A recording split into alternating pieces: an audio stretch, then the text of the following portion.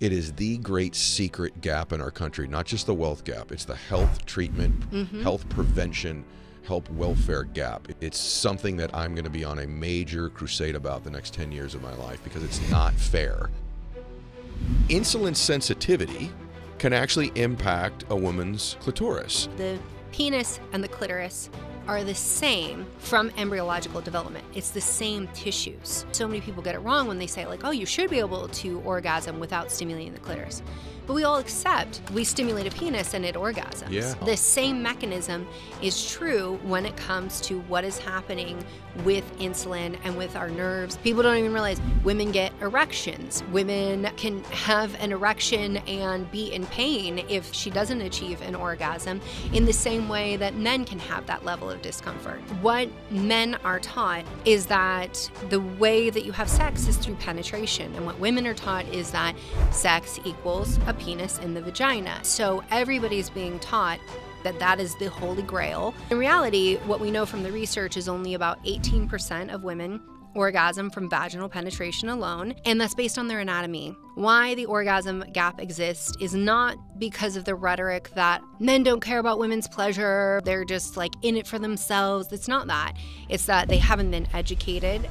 As a whole, our society really establishes when sex is had, there is one type of sex and that is the way to orgasm. And in reality, it doesn't line up to the research or most women's experiences. There is something, no matter your sexual orientation, that is universally true, and that is communication. And so what should men know and what should women know? You have to talk. I just want everyone listening to understand, if you feel like you've been left in the dark, that is on purpose. If you feel shameful about it, that's on purpose. So everything you're feeling is not a you problem, it's a major, like, clitoral conspiracy.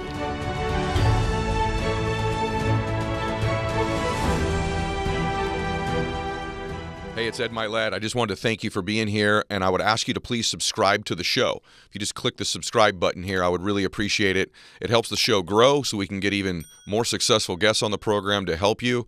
At the same time, if you're subscribed, you're going to get access to the programs before anybody else in the world gets access to them. So if you would, click subscribe right here. Thanks so much. All right, everybody. Welcome back to the show.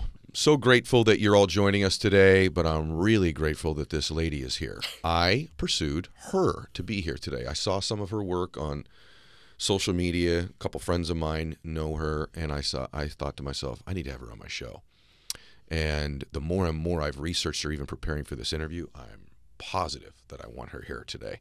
And so I don't know what I would call Dr. Brighten other than, I guess she's a naturopathic doctor, but I think she's like an expert on all things sex, health, hormones, women, wellness. And I wanted to do a show today. By the way, men, as you start to listen, this is for both men and women today, especially for you men that want to understand your woman, her body, her well-being much better. We're going to talk about that. And then for you ladies today, we're really going to go deep on a lot of things that relate to you both physically and emotionally. And I have the perfect person here. So Dr. JOLENE Brighthen, thanks for being here today. Thanks for having me. And that was such a nice introduction.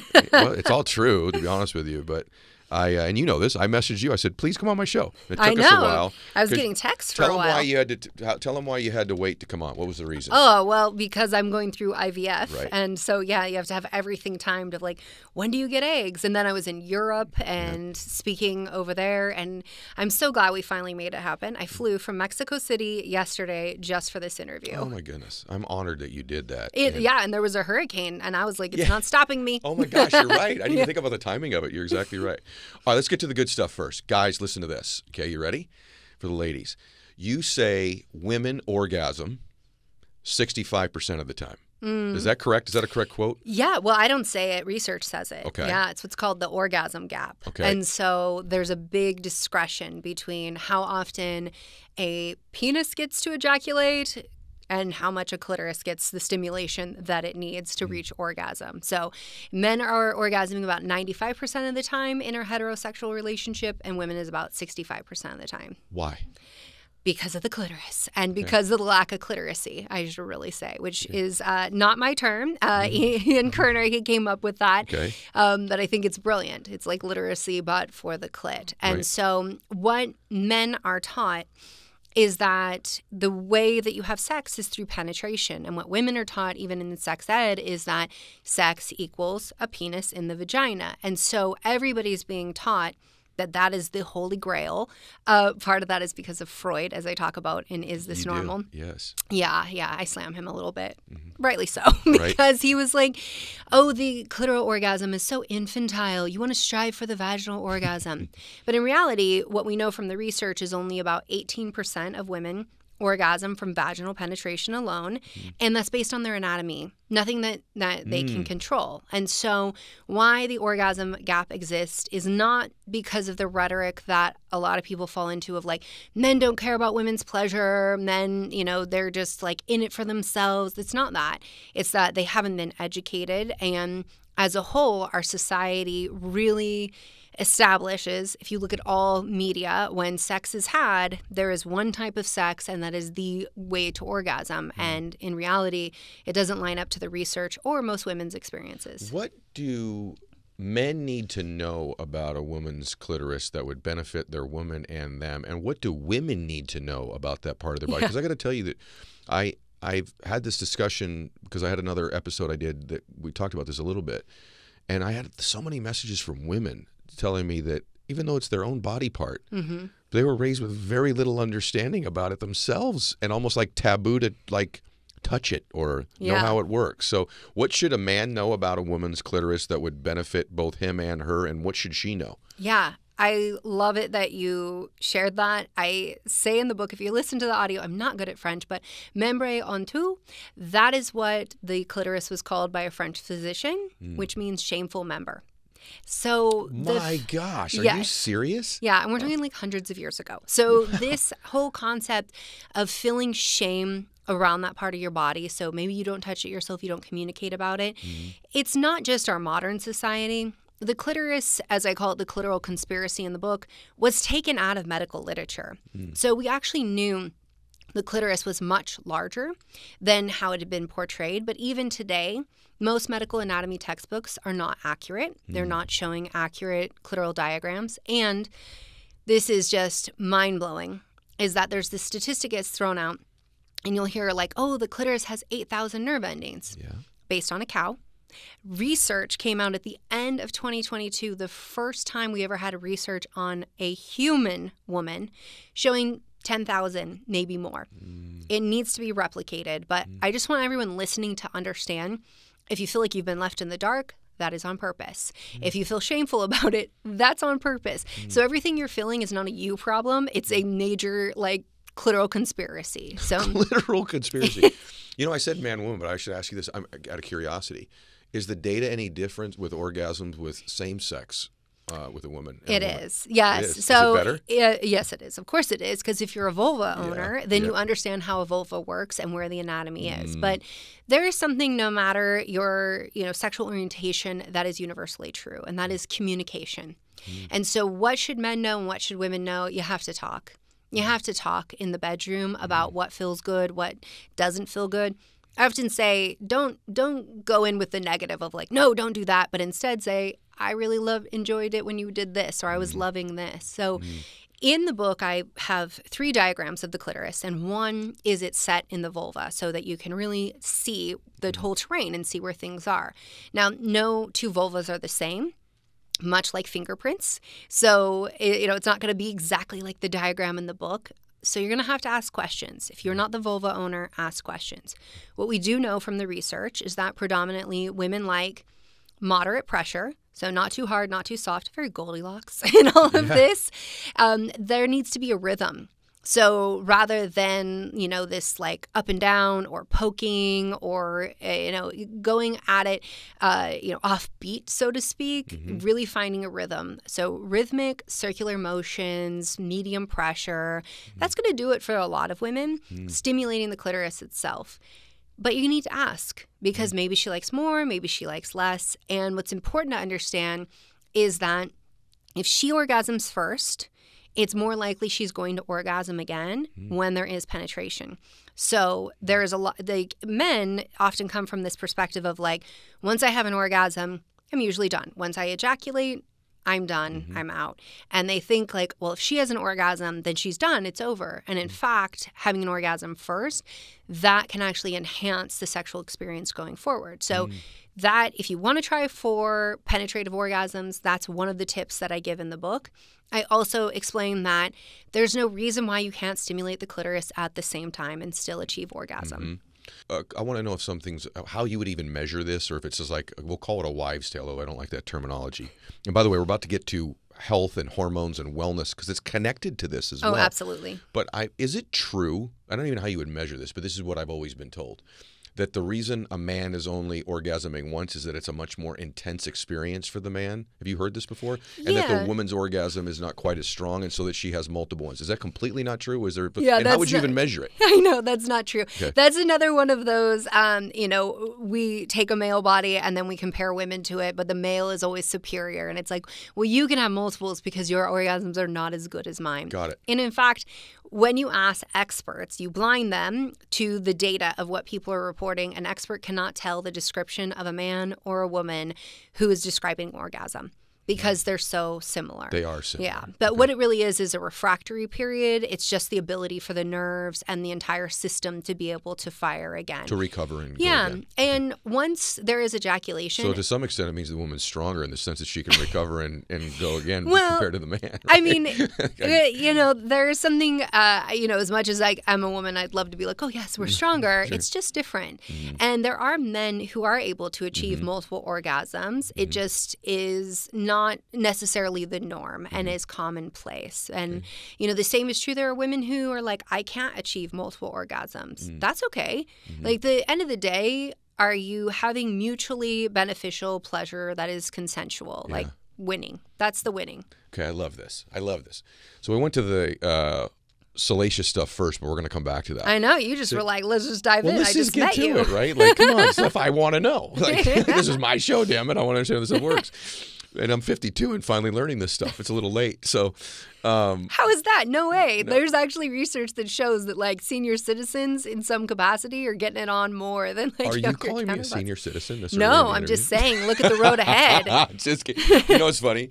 Totally off the record. I got an email from the AARP this week, so I'm really sensitive to that topic. I'm like, what in the world? They're prepping. Do they have data on me already? My gosh, I'm still interested in orgasms, for gosh sakes. Okay, so women's health is connected to this topic, though. And so clitoral health. And I've heard you make a correlation. And by the way, correct me when I'm wrong, because I'm pretending to be a doctor here as we talk and then talking about a body that I don't have. Well, you sound like someone who read my book. I am someone. By the way, I should basically say this, too. The book is called Is This Normal? Judgment-Free Straight Talk About Your Body. And I did read your book.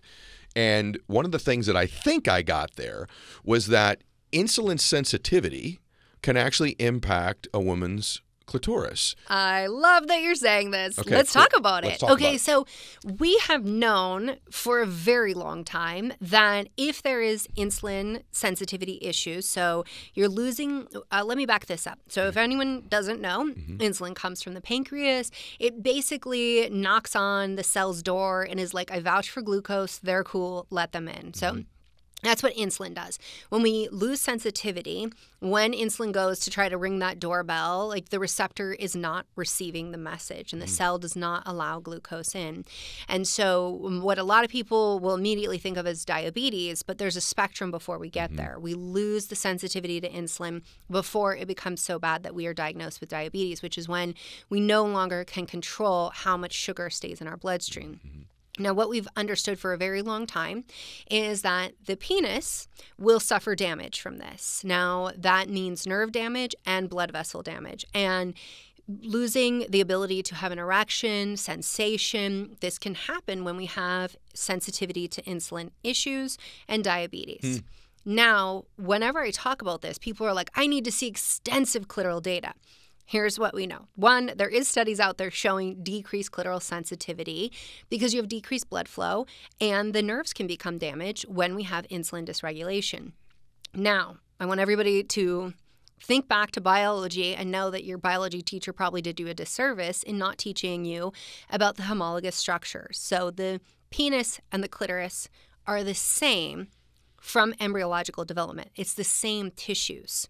And so this is why Freud just got it so wrong, and so many people get it wrong when they say, like, oh, you should be able to orgasm without stimulating the clitoris.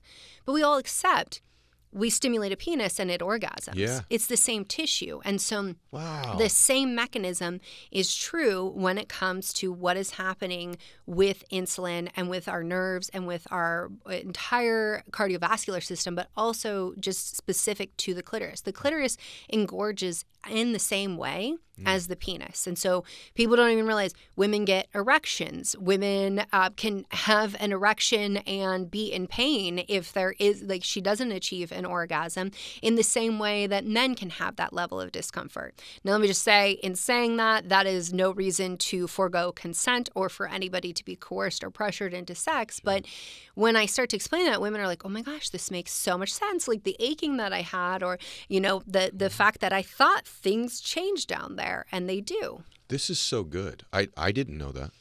Most people don't. You know, I did not know that. So one of the things that I've always wondered why it doesn't happen more is why couples don't work out together more. Like they both might work out, but they don't do it together. Yeah. And to me, like, I'll give you two things, but one of them is your thing.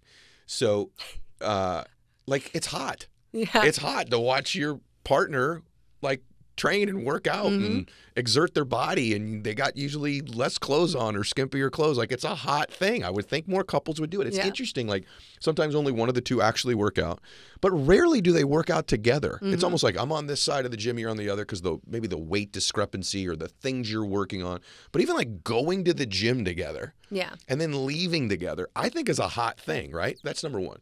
But number two, there's a correlation between weightlifting and some of these insulin sensitivity issues as well, right? So there's actual clitoral and penile health to actually lifting weights. Yeah, if you want to have good sex, you want to build muscle mass, and that's because muscle mass helps keep us sensitive to insulin. It's also going to help with your hormones overall. So no matter if you were given ovaries or testes at birth, your hormones will be better if you build muscle mass. So there's the insulin component, but there's also the fact that that's going to help with testosterone production and testosterone levels. And this is often where people will say, like, oh, well, women don't need testosterone like men do. False. In fact, we do need testosterone, and both of us get similar symptoms when our testosterone is too low. It's not just low libido. And in fact, it's rarely that I ever see somebody that struggles with their libido that it's just a testosterone issue. If you're seeing a testosterone issue, as I go through in the book, I actually do it as a checklist so that people can evaluate themselves. You see low mood, lack of motivation. So maybe you don't want to go to the gym anymore. And that's just like so hard, right? Because you need to build the muscle mass to have the testosterone, but the testosterone's too low. You're not building the muscle mass.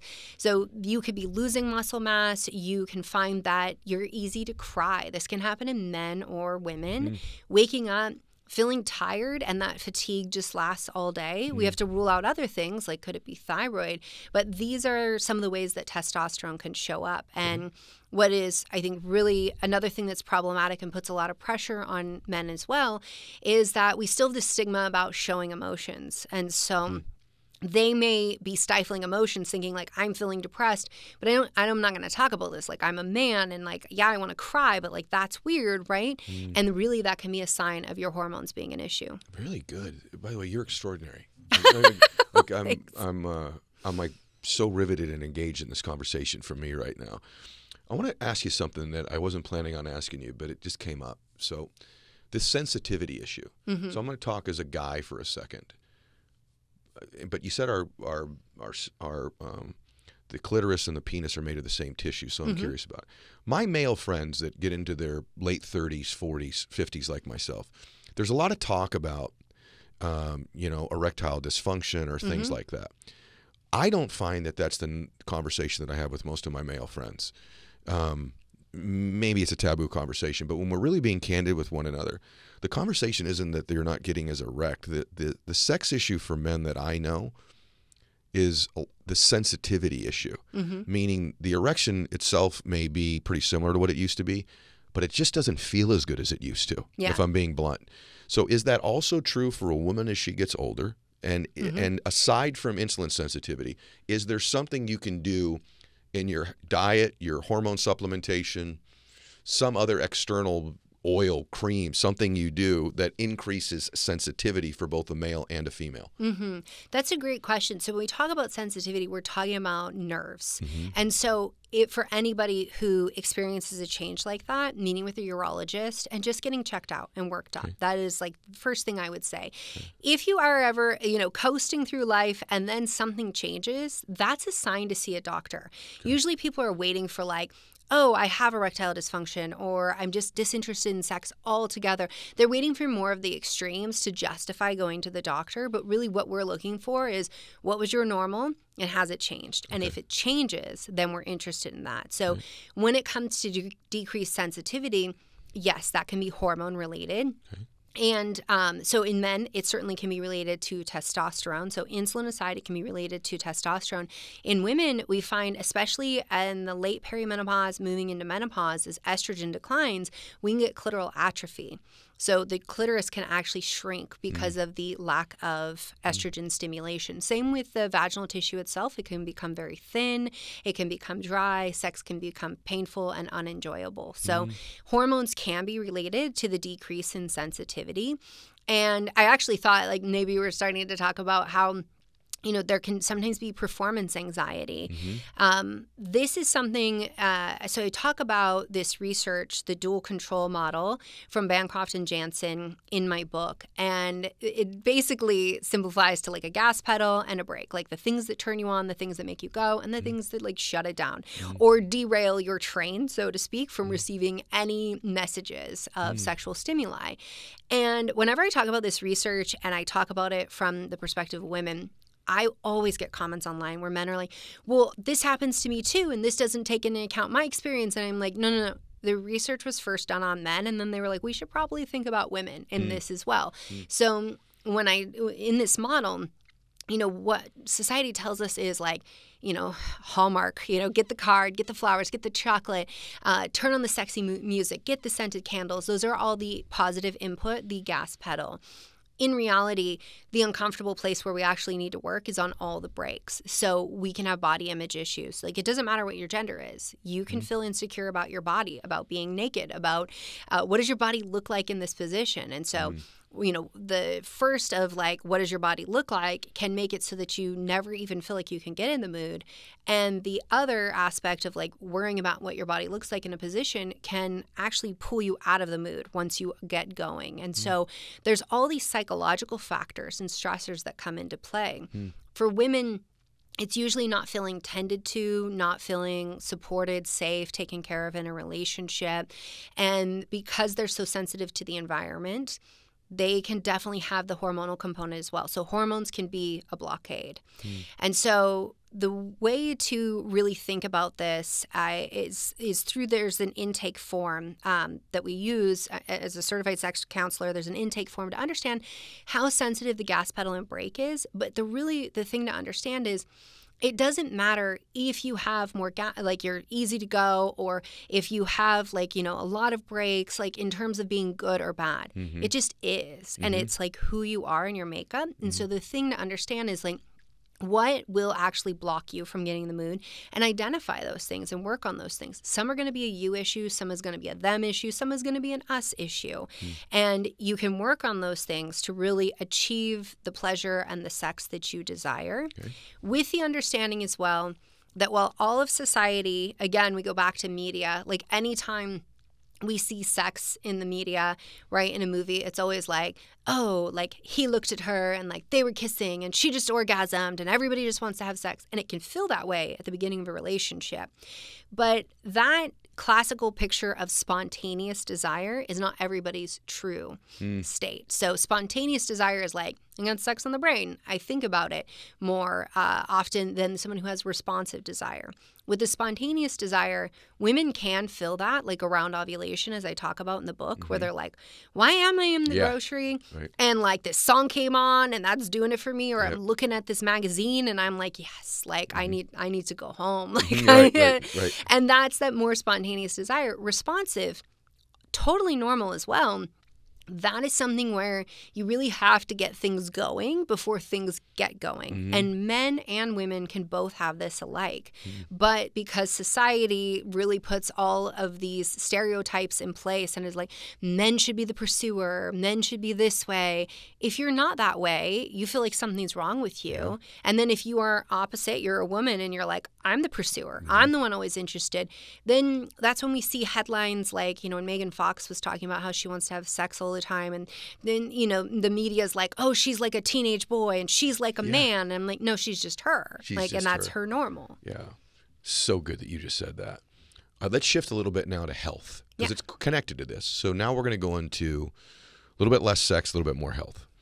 I want to go through some of the hormone stuff with you that you talk about in the book. I also want them to get the book, so I don't want to cover all of it. But I want to go through a couple primary ones with you.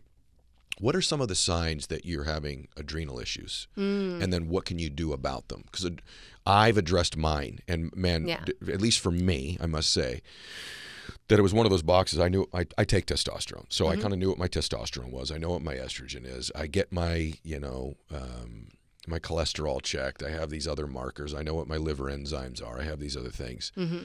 I wasn't really looking at my adrenals, and I with what my testosterone levels were, I should have had more energy in my case.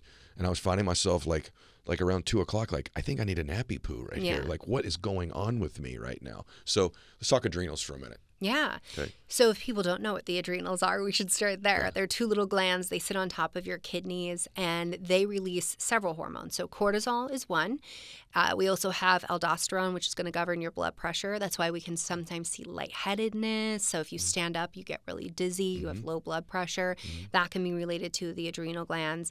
And then they also release the fight or flight hormones, so epinephrine, norepinephrine. And then a big one that we all should be fans of, which is DHEA.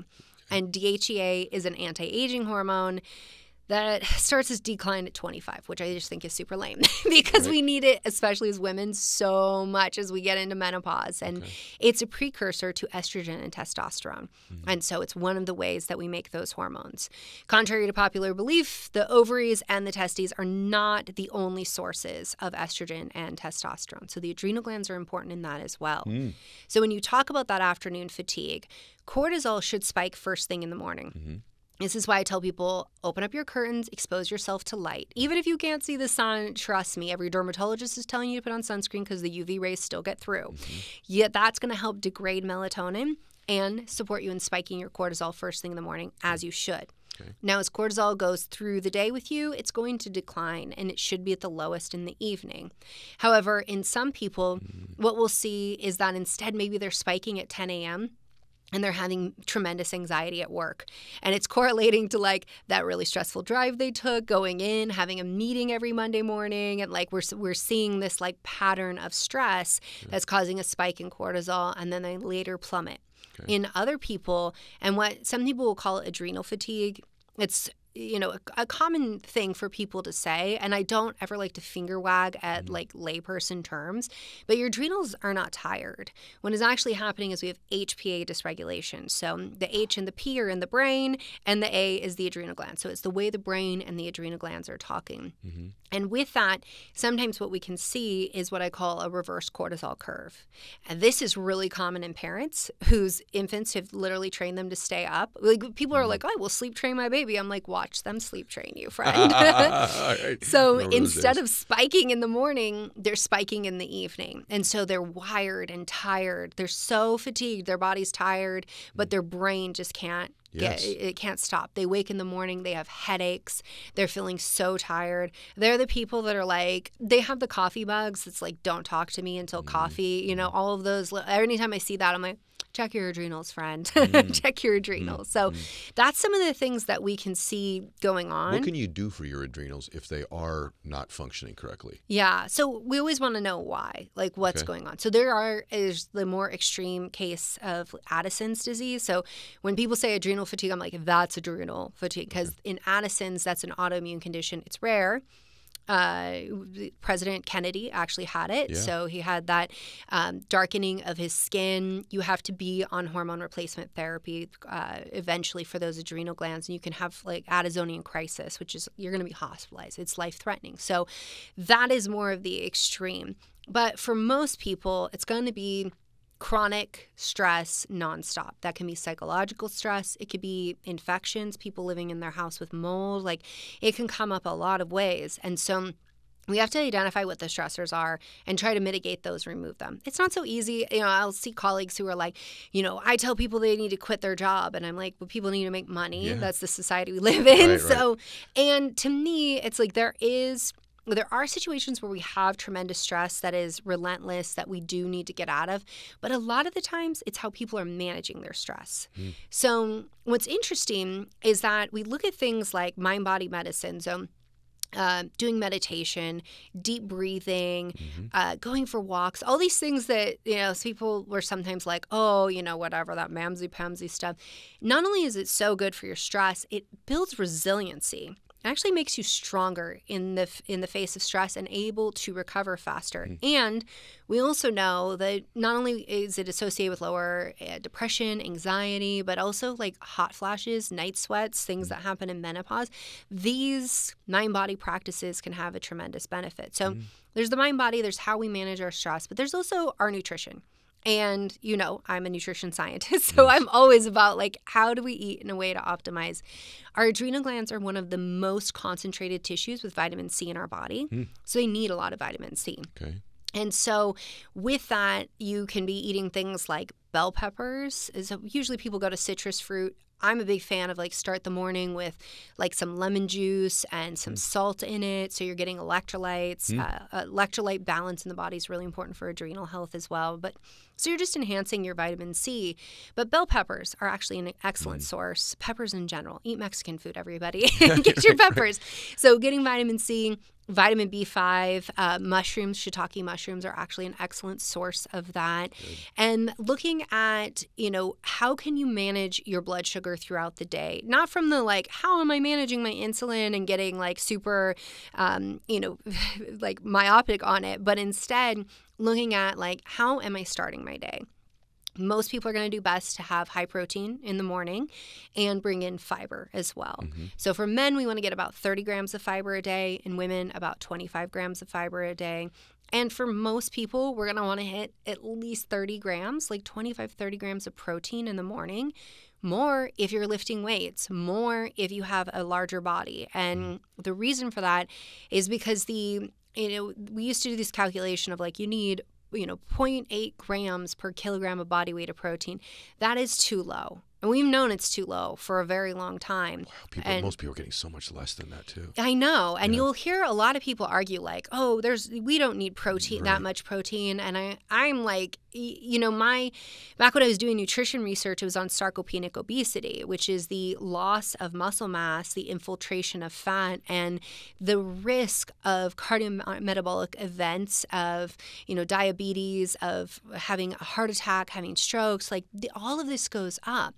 Having a fall and breaking your bones, like losing your ability to walk on your own in life, like this all goes up. And so if people are like, well, what does that look like? I say, think about the round M&M. The round M&M guy. You have skinny arms and skinny legs and this big round body. And what's happening is we're getting fat infiltration around the organs. Oof. So visceral adiposity. That is the worst. Like, we don't want it. I'm always like, look, you got a booty and thighs. I don't care. Keep your fat there. Yeah. It's around your organs. We've got a problem. Okay, so good. Speaking of that, progesterone. So everyone talks about testosterone and estrogen nowadays, which we'll address it in a second. But this is one of those that you write a lot about and talk a lot about too, that I never hear about, to be honest with you. So address that topic for a second, because I think this is one of these things. People listen to a lot of podcasts. They may hear something. I don't think they probably heard it this way before. So yeah, well, let's live up to that. Okay, so the only way to progesterone is via ovulation. And so the ovaries make progesterone via a temporary endocrine structure known as the corpus luteum. So once an egg gets released, there's a little structure left behind that produces progesterone. So if you're not ovulating regularly, like perimenopause, PCOS, which is polycystic ovarian syndrome, or for another reason, you're not making progesterone regularly. Okay. Now, progesterone becomes the main hormone of your luteal phase. So in the menstrual cycle, we start our period, that kicks off the follicular phase, and estrogen is in charge. Estrogen's going to rise along with testosterone. They're going to spike around ovulation. This is why you're going to want to have sex more. You think about sex more, estrogen, testosterone. Once you ovulate, here comes progesterone. And progesterone should take the lead over estrogen. Estrogen should still be present, but now progesterone is finishing up getting the endometrium, the lining of the uterus, ready for pregnancy. Potential pregnancy. Your body's always like, let's get knocked up, whether you want to or not. But it's also really nourishing for the brain. Okay. It helps with anxiety. So we know that when progesterone is low, we can feel more anxious. That's because of how it interacts with the GABA in our brain. So the GABA receptor, that is going to dock GABA, which is a chill out neurotransmitter. So non-excitable time. And that's really lovely so that we can get good, nourishing, restorative sleep. And so progesterone's also been shown to be helpful in building the myelin sheath. Those are how nerves are conducting all the messages, how I'm talking to you right now. And it's also involved in cardiovascular health, in bone health. It does a lot in the body. I'm just sitting here listening to you thinking, what an amazing time we're in. I know, that right? We know these things about ourselves now that really most people were unaware of even 10 years ago, 15, 20 years ago. The other thing that's become more common, I told you that I take it, is hormone replacement therapy. I wonder, and it's okay if you don't like it, but I'm wondering how you feel about that. And is there an appropriate age, an appropriate reading level? A testosterone level drops below a certain amount? Or do you believe you can cure all of that, I guess, naturally, nutritionally? Oh, I wish. The thing about the ovaries is when they're done, they're done. Okay. And we know that also men's testosterone declines as they age as well. And what, people need to understand about this is that for a long time, people have touted it's a natural process, like you should let it happen, but we're living so much longer. Right. So it's like one thing when you went through menopause at 51, which is the average age, and then you passed away at 60 something. But now if you're living to 80 something, that's a long time to live. And when we lose these hormones, our brain becomes impacted, so we see increased risk of dementia. Our cardiovascular system gets impacted. So, to your question about when do we start it, as close to menopause as possible. With perimenopause, we will not necessarily start like estrogen early on. It may be progesterone that we're bringing. And the reason for that is because once you stop ovulating, which is what's happening in perimenopause, it becomes more irregular. And once you're done and it's been 12 months, now you're in menopause, which is where everybody focuses is like, let's focus on menopause, this one-day event, and then we're post-menopause. But I'm like, there's this 10 years, 7 to 10 years before menopause where you might be struggling. So progesterone being the first to go is one of the first things that we usually look at bringing in.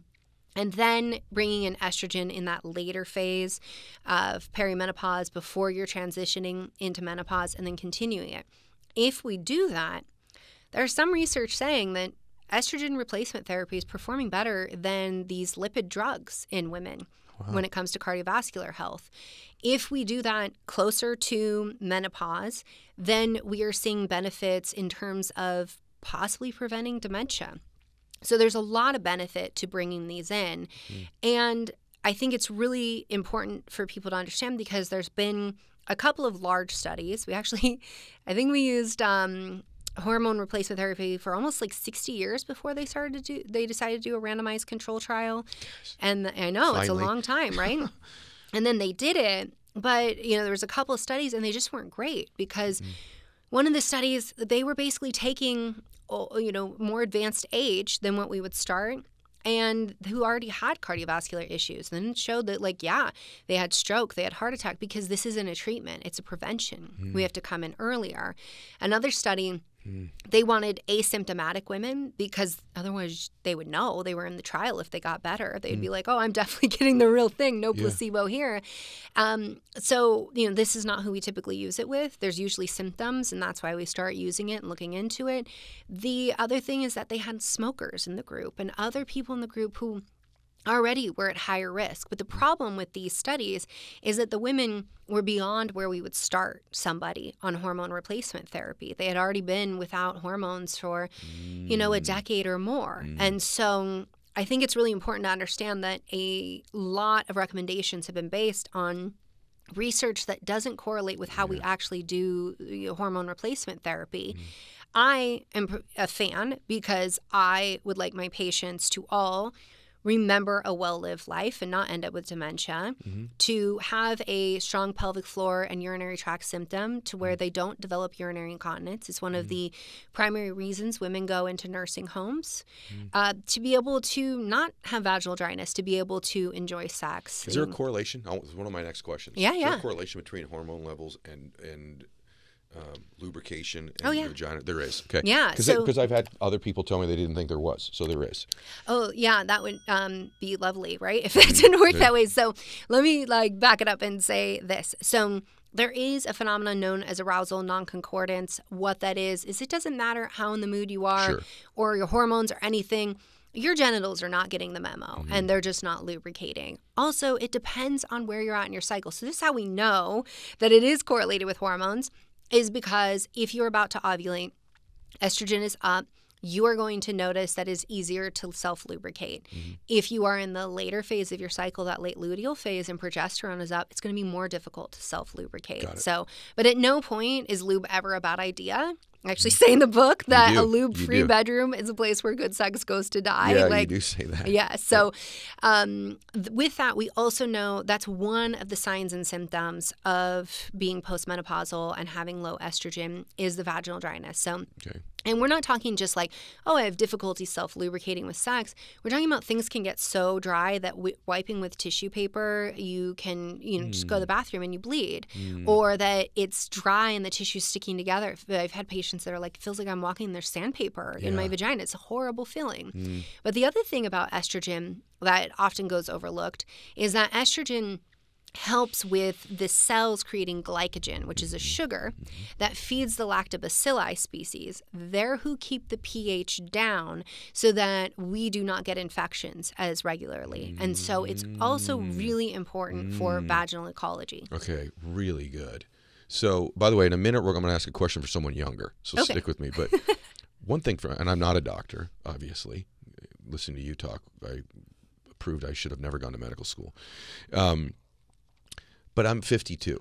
And at my age, when I meet people near my age, 10 years younger, 10 years older, I can almost immediately tell whether they're on hormone replacement therapy. And I feel this, and I mean this the right way, I almost feel some form of sadness for those that have not at least investigated and pursued it, because you're aging right before my eyes to an extent that maybe isn't necessary. Yeah. And I have friends of mine that are in their 70s that when I just visually look at them, or their vitality or their strength, or how active I know they are sexually and physically, compared to other friends of mine that are even 10 years younger. Yeah.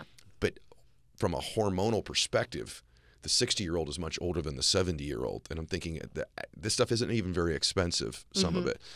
And by the way, I'm not carte blanche recommending it. For example, my testosterone impacts negatively my HDL, which is already genetically very low. So I have to be careful. There's no across-the-board recommendations here. Like, you got to know what it's doing to your body and get your labs drawn regularly.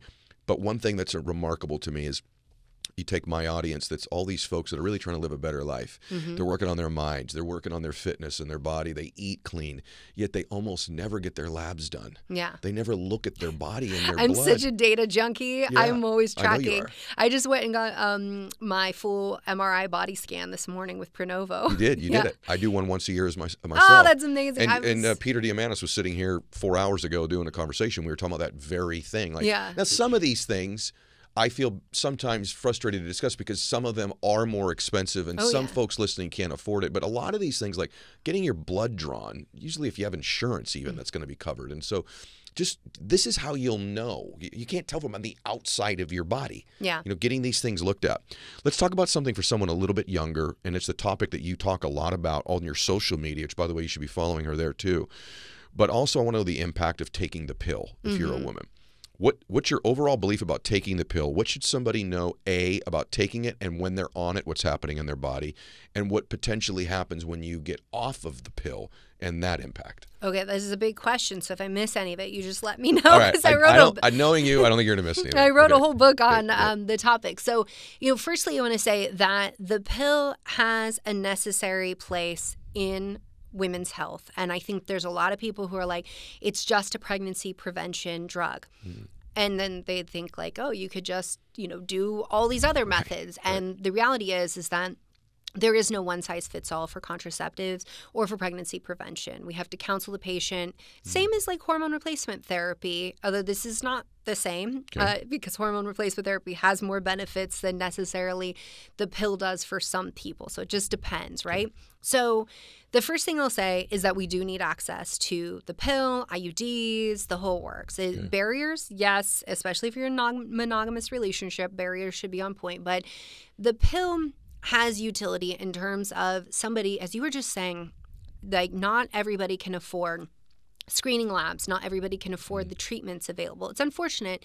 I really wish that we lived in a society that gave everybody access It's to so those frustrating to me, that one topic, not to interrupt you, but the disparity in healthcare between those that can afford it and those that can't. It is the great secret gap in our country, not just the wealth gap. It's the health treatment, health prevention, health welfare gap. Is just it's something that I'm going to be on a major crusade about the next 10 years of my life, because it's not fair that somebody with a little bit more means can get full body MRIs and their labs done and afford hormone replacement therapy and talk to somebody. That's why podcasts are so great. I can put the world's best expert on this in front of anybody who's on any budget can listen to this right now. I didn't mean to interrupt you. No, you're totally fine. No, this is a conversation. That's how those go. It's totally cool. So, what I was saying though, so let's say somebody has polycystic ovarian syndrome. Now, me, in a perfect world, would prefer that we are working on diet and lifestyle and like we can get everything dialed in. But maybe they don't have the budget, they don't have the means, like there is something that's a barrier. And they're not ovulating regularly. They're going to be at risk of endometrial hyperplasia if they're not getting their period. That is where the lining of the uterus builds up. And after years of that, they're going to be at risk of endometrial cancer. So I can prevent cancer in someone by giving them the pill until maybe their life situation changes or they can, adopt a lifestyle, that would help them with PCOS. By the way, for everyone listening, the new recommendations just came out. The international recommendations say that everybody should have lifestyle and nutrition as first-line therapies. It should be part of the conversation. So it is important. It does have utility, but not everyone can do that. Not everybody lives in a safe environment. So I did 2 years of clinical rotations in a homeless youth shelter. These are women who don't have doors to lock. These are women who cannot protect themselves. And an unintended pregnancy would be detrimental to their life. And so I just say that because I am going to say some negative things about the pill because, I think that we have to weigh the pros and cons for everybody. But we also have to recognize that there has been utility for the pill and that utility still exists. And while I would love us not to just treat symptoms without looking into it, not everybody can look into why we have symptoms. So that's the first thing I'd say to know about the pill. If you have irregular periods, if you are finding you have painful periods, if you have acne, if you have symptoms that your doctor throws into the bucket of lady part problems, and the first thing they pass you is the pill, pause, because that's going to mask whatever is going on. We can't test your hormones at that point. We can't, there's things that we can't do to work you up to understand what was actually the cause here. And why that's problematic is because we already have conditions like endometriosis and PCOS that are underdiagnosed, that leave women to suffer, that have consequences like infertility that they don't even know about because they're just past the pill or they're ignored by healthcare. So that is one piece. The other piece is to know that just because your doctor may tell you like, oh, the side effects are so minimal, don't worry about it, they don't discuss you with it, or they dismiss you, that whatever you're experiencing is true. And that, I think, is the biggest problem. Women are past the pill and then they're gaslit about their experience. And what do you mean by that? So you go on the pill. You find that maybe you are part of that population that has adverse mood effects. Yeah. And you're told, oh no, it couldn't be the pill. It's just you. Your life changed. Like you have a chemical imbalance. Okay. Yeah, you introduced chemicals in my system. Right. And then I became depressed. And so it can be something like that with mood. Okay. Noticing weight gain. So from the studies, we're like, it doesn't really cause weight gain when you look at the average. You're not always going to be the average. We expect in statistics that when we have a bell curve, there will be these outliers. We expect that. And yet when doctors prescribe treatments or especially in the case of like the pill, they're so quick to be like, no, the research doesn't show it. Right. Therefore, what you're feeling and experiencing is not true. Right. And this is why I tell people, if you're going to start the pill, write down your data. What's your mood like? Just go through everything, and then you can track it, because a doctor will always successfully gaslight you if you do not have things written down and you do not have that right in front of you. And I shouldn't say always. Some of you will be very good at this, but what I say is that when you write down your data, your doctor starts to gaslight you about things. I'm like, this for my Star Wars fans out there, you literally look at it and you Obi-Wan Kenobi them. You're like, these are not the droids you seek. Like, you are not going to basically mess with my mind right now, because a lot of times doctors will be like, you're misremembering. No other woman has this. I've never had a patient experience. You start to doubt yourself. So track your data so you can know what is true for you and what's not true for you. Okay, I'm really glad you talk about this, because, again, I want to categorize myself clearly again. I'm a layman. But I have a daughter, and we don't give millions of young men a chemical in their body when they turn 16 or 18 or 19 or 20 years old. But let's just be real. There are millions and millions of young girls in the world today that are prescribed that pill so their parents can sleep better at night. And there's also been a mental health crisis amongst our young people for a very long time. And I have to wonder whether in some cases there's correlation there. And if you have a young daughter, or if you're a woman in general, this is a place to at least evaluate whether or not it's making an impact on you. Because I can tell you, in my sense, if it was reversed, and we had millions of young men that were being prescribed medication young in their life, and by the way, and as you said, plenty of reasons to be prescribed, may be okay for most people, but it's not even one of the places that we're looking to see if it's affecting brain fog, mental health issues, weight gain. Could the weight gain be connected to the mental health issues? All these things in general. So I'm so glad that you discussed this, and everybody listening to this, that if you are a young person or you have a daughter, just this is something to at least evaluate and to wonder. And you're right. Like, I have had friends all of my life say, I felt different when I took it. The doctor told me that's not reported. The doctor told me that that's not one of the causes.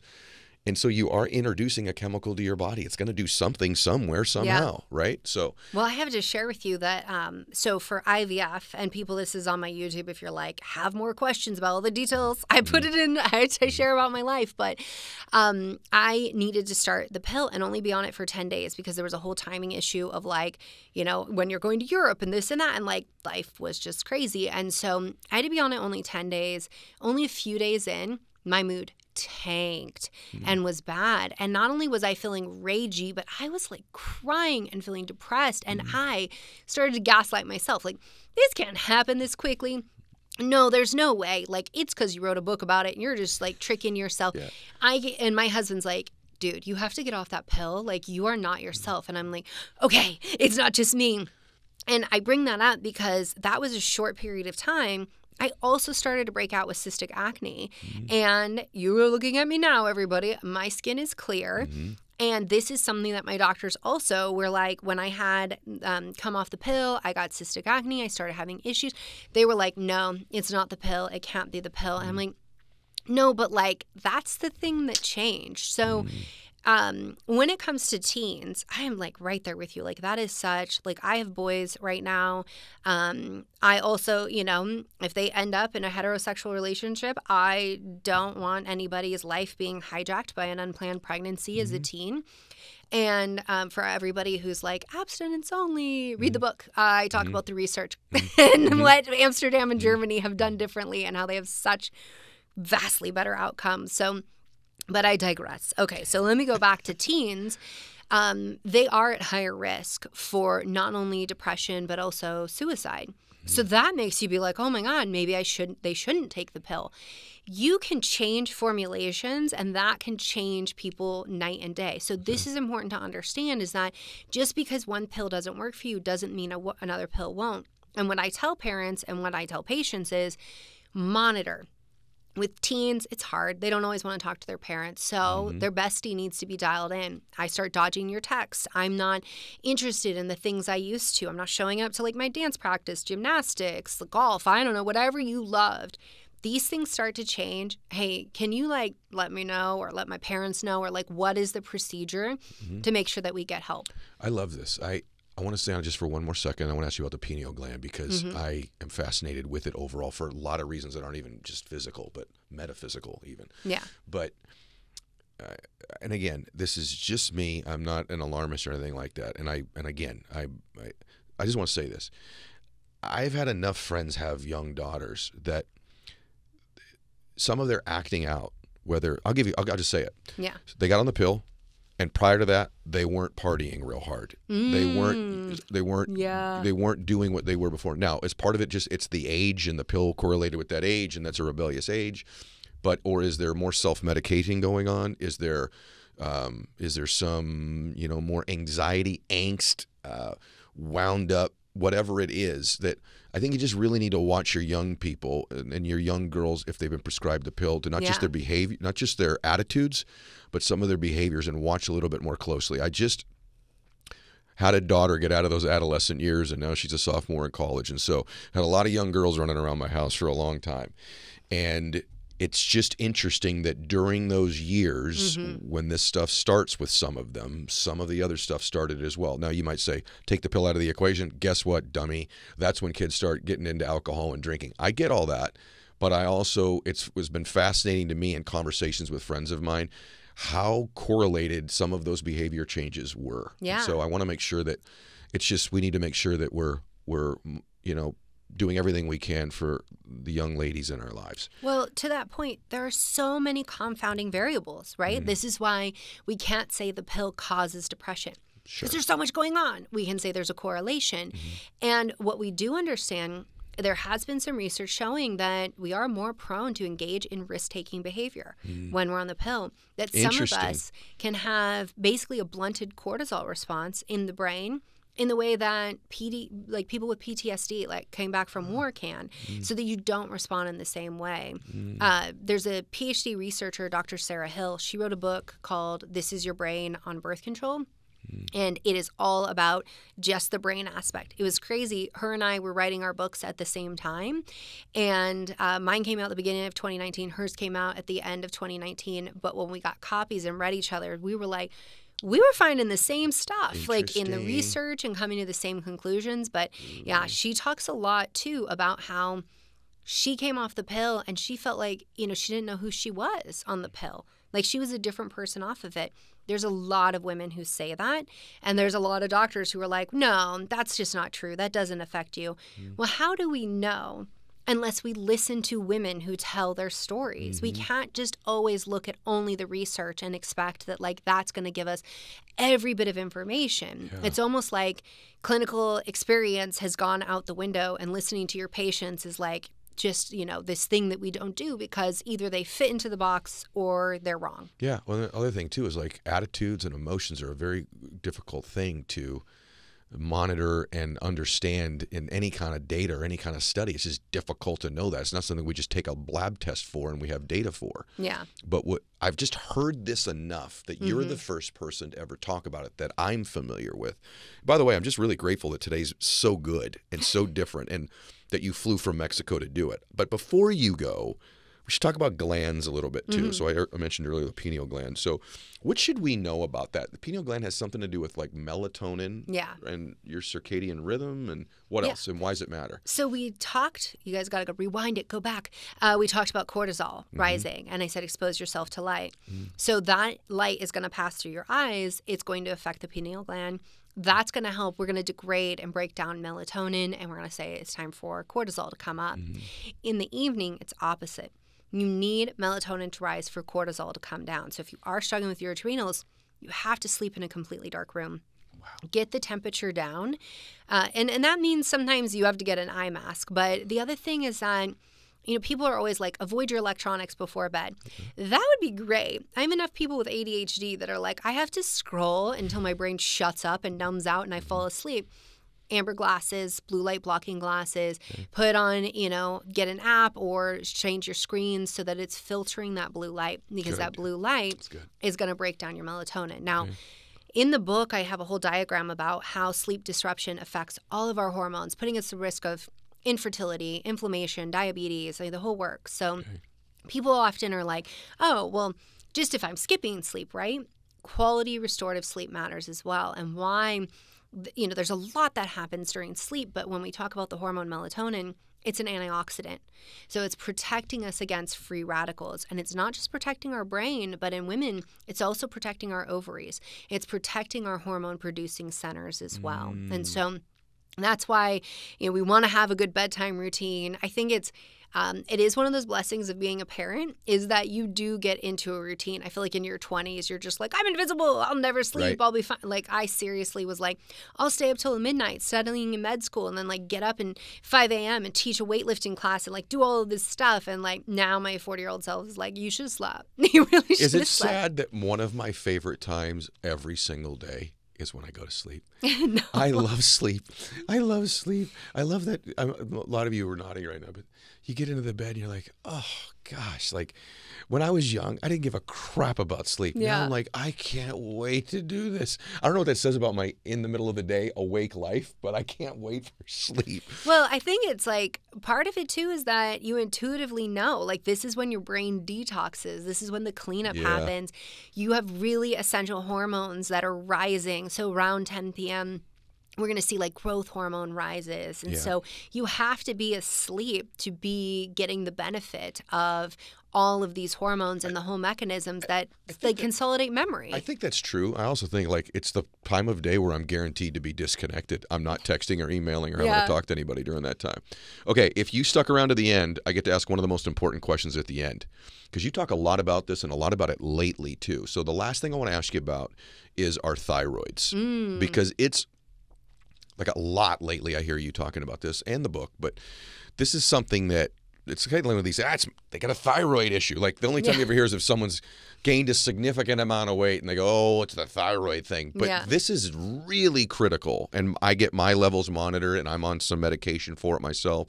But talk about the... I said twinning. Me too. Okay, good. So talk about the thyroid. Let's address that before we go. It's important. It is super important. And I've been talking about it for a very long time. So it's a butterfly-shaped gland. It sits at the front of your neck. And the thyroid is going to affect every single system in your body. So thyroid hormone, specifically T3, which is the active thyroid hormone, there's a receptor in every cell in your body for it. Okay. That's how crucial it is. And that is why it's sometimes hard to get diagnosed, because maybe you're presenting with brain fog, maybe it's constipation, dry skin, hair loss, lateral third of your eyebrows is starting to disappear, or maybe it's subtle, like you have heartburn and joint pain and your voice is kind of gravelly and deepening. These can be signs that your thyroid is too low. So it's not always just energy alone. It's not just being cold, and it's not just the weight gain. It's literally any cell in your body, means any system in your body can start to present. So the most common we see is hypothyroidism. And within the United States, the most common reason is Hashimoto's thyroiditis. That's an autoimmune condition. You literally kick your own ass. So your immune system... So I'm going to talk about Graves. So everybody in Hashimoto's, the antibodies dock onto the receptor. They flag the tissue for destruction. The immune system comes in and destroys it. In Graves' disease, which is much more rare, that's excess thyroid hormone. Everything's amped up, but you still feel tired sometimes, but you're anxious. You're finding that, you have maybe diarrhea, you're sweating a lot, you're shaking. With that, it's an autoimmune condition where the thyroid is actually antibodies docking to it that stimulate it to produce thyroid hormone. So we've got these two autoimmune conditions. In a perfect system, I don't know. I don't want to think we're imperfect just because we need thyroid meds, but in a perfect world, your brain, the pituitary, signals TSH, that signals the thyroid. So when your doctor just measures TSH, they're just measuring the brain hormone, which is an indirect measurement of the actual hormones that the thyroid produces. It's useful, but it's not enough information. What should they measure? You want to measure TSH, free T4, that's what the thyroid produces, free T3, that is the conversion that needs to happen. Okay. Primarily in peripheral tissues like the gut and the kidneys, and then looking at those antibodies. If you've never had a TPO and thyroid globulin antibody, it's really important to have those screened because the antibodies come first when it comes to hypothyroidism, and then the thyroid disease where you need medication, that comes second. So this is what we most commonly see in the United States. People often are like, oh, just give iodine because your thyroid needs it. In developing nations, maybe that would be the solution, but I caution people with Hashimoto's because the research has shown us when there is a deficiency in selenium and we bring in thyroid, it can actually cause an autoimmune flare and you can feel a lot worse. And while we just talked about all the thyroid symptoms, it's important to understand that even with thyroid medication coming in, you may not still feel good because if the autoimmune condition is still progressing, we have to address that. You're in a highly inflamed state and your body knows that it's time to slow down and to really just get you to simmer down and go to bed so that you can heal. So we want to do thorough testing, make sure that we understand what's going on. And then, as you were saying, sometimes hormone replacement therapy is necessary. You can live without estrogen, testosterone, progesterone in menopause. So you can go through menopause, you can live without those. You can never live without thyroid hormone. It's absolutely essential. And that's important for people to understand because, you know, my website, drbrighten.com, I have a ton of information about best diet to be eating for thyroid, which, by the way, so everyone knows, my jam is to fill you with nutrient-dense foods, not take everything away kind of approach. I'm like, what can we eat to maximize our thyroid health, our adrenal health, our immune health altogether?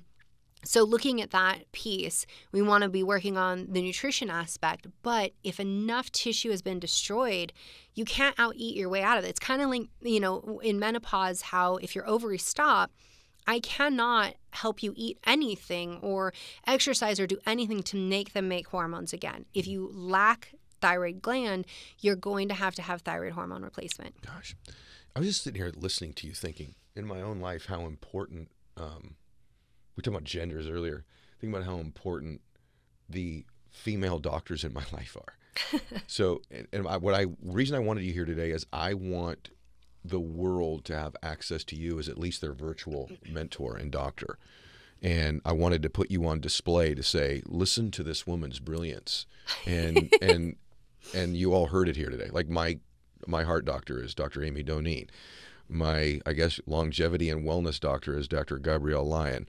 And now I know Gabrielle. I know you do. That's awesome. And now my go-to and everything here is you. And so I really enjoyed today. Like, I'll be honest with you, they're flashing the time up on the screen. And I'm like, I thought we were like 25 minutes in, and we're an hour in. You're such a treasure of information, and you're such a light in the world. You do something that everybody that I love that's an expert at what they do does well. Let me tell you what it is.